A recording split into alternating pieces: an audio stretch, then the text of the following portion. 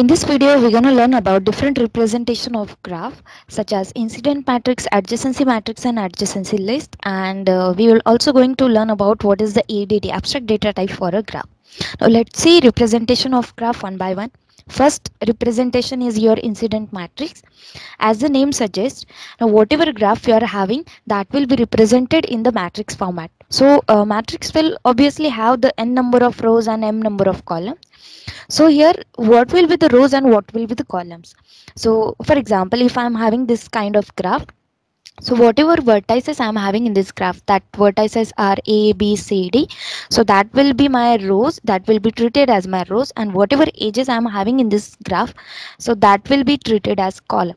So here edges are E1, E2, E3, E4. Now they will be written in the column section. So this is my n by m. So this will be my matrix, and how we will write the entry inside the matrix. Suppose if you're having any, for example, to write the entry for the directed graph, we will take the example. This is my graph, directed graph, and here we want to see whether there exists age from A to E1. So this is kind of reading. So A, on vertex A, is there any age which is going away from the vertex A? So as this age is not going away, this is incident on the vertex A. Okay, this is incoming age to vertex A. So if there is incoming age to this vertex, so we will write -1. As this is incoming age, we will write -1. The age E2 is going away from A. So here we will write for row A and E2 column, we will write 1. The same for your row A and E3 column. This E3 age is going away from vertex A. So here the entry will be 1. And the age E4 is not either incoming or outgoing age to this particular vertex A. So that's why we'll write 0 over here. So those the ages which are going out from the vertex, that will be written, for that entry will be written as 1. The age which are coming to that particular vertex, the entry will be written as -1, and if the age is not present, then the entry will be written as 0. And in undirected graph, we are not concerned about whether that is incoming age or outgoing age. So if you are just having for this particular vertex A, if there exists age which is either which is touching to that particular vertex, so entry will be written always as 1. There will be no -1 entry in this undirected graph for the incident matrix. So this is example for the incidence matrix. Next representation is your adjacency matrix. Now here in adjacency matrix, you will represent your graph in the matrix representation where n and m. So n is your number of rows and n is your number of rows. That will be how many total of vertices you are having. So here, for example, we are having 1, 2, 3, 4 vertices.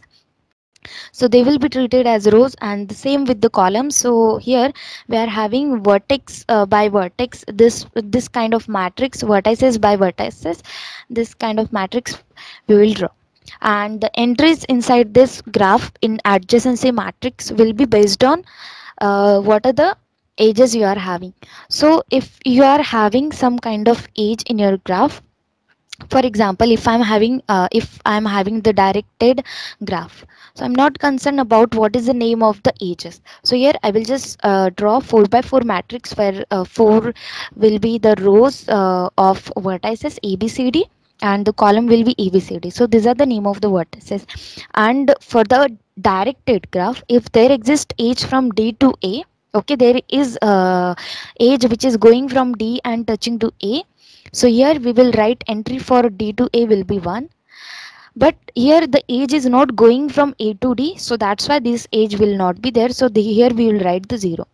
But if you are just making corrections, if you are just having undirected graph, so this arrow will not be there.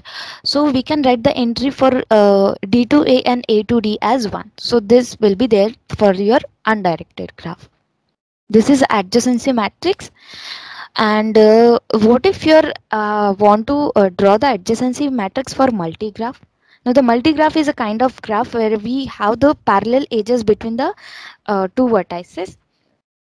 Now here, instead of writing 1, we write how many parallel edges we are having in between these vertices. The count of that edges will be written over here. So here inside vertices D and A, I am having 2 parallel edges. So here I will write 2 for D to A and A to D entries. Now next representation is your adjacency list representation. Now in adjacency list representation of your graph, we first of all find out how many vertices we are having. So that many list we are going to create. And there exists a for each and every vertex there exists a separate list. And here suppose we want to write the list for your vertex A. So we will just start with the vertex A, and for the vertex A, whatever vertices are which are adjacent to that vertex. For vertex A, the adjacent vertices are B, C, D. And how we have found out this? Because there exists a kind of edge in between this vertex A to B, A to C and A to D. So these 3 vertices are adjacent to my vertex A. So now we just have to link all of these vertices, whatever vertex we are having, we just have to link all of them in a link. So we are having adjacent to vertex A, there exists a vertex B. Now just continue with the link. Now here, what is a next adjacent vertex to A? That is my C. So we are connecting with this link. And what is the next adjacent vertex to my vertex A? That is D. So here we are not reading this link as that D is adjacent to C. This is not read it. So instead of that, we are reading that whatever vertices we are having adjacent to A, that are connected by using the link. And at the end, there is no more vertex which is adjacent to A. So we'll close the link over here. So here we will end this link.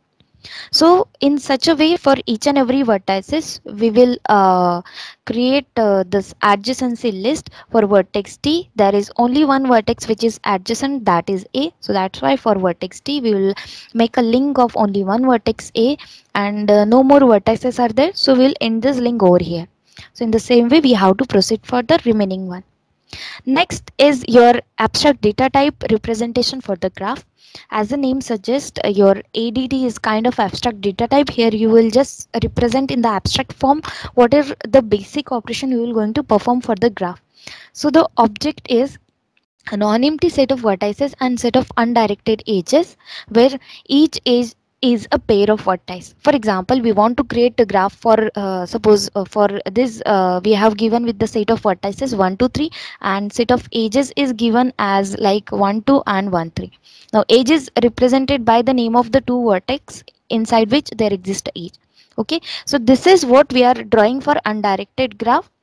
Now for creation of this graph, like we want to perform some of the operation on the graph. So in what way we will proceed? First of all, we will try to create the graph. Okay, your graph will be empty. Now next thing is that we will try to insert one vertex. Okay, so we will insert the vertex. Next thing is that after insertion of all of these vertex, we will insert the edge in between there because there exist vertices. So now there is a need to insert the edges. Now edge will be inserted. Now next thing is that what if you want to delete some edge or vertex? You can delete the vertex and you can delete the edges. And to represent this graph, you will use the list adjacency. You can use list adjacency representation. So these are the basic kind of operation you can perform on the graph. So how this can be written in the abstract kind of notation? So for creation of graph, first of all, whenever you will create the graph, your graph will be empty. For the first time I want to create this graph, so my graph will be, of course it will be empty. I will not give any kind of information to that particular graph. I'm just simply trying to create the graph, and whenever I will be checking whether that graph is empty graph, so whether that graph is created or not, so it will always return the graph. So next thing is that you want to insert the vertex. So as you want to insert the vertex, you will need the graph, in which graph you want to insert the vertex. So here input for the insert vertex will be graph and the name of vertex which you want to insert. And of course, when you will done with the insertion of vertex, the resulting is what you will get, that will be the graph. So this is the return type of this function is graph. The next thing is that you want to insert the edges.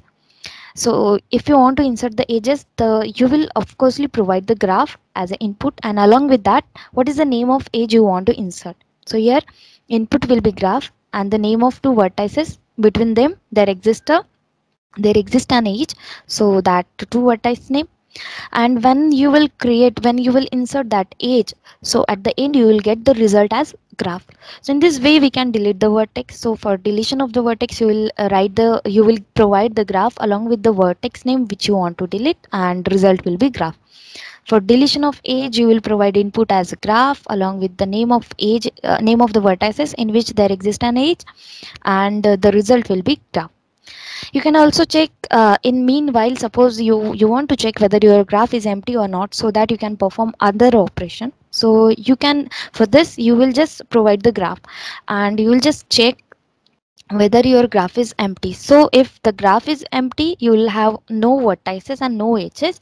So you just want the result in the form of true or false. So here you will use the return type as boolean, and to represent each of the vertices in the adjacency list format, you will provide the graph and the name of vertex for which you want to create the list. And of course the result will not be any kind of graph or anything. So instead of that, your result will be a kind of list for that particular vertex.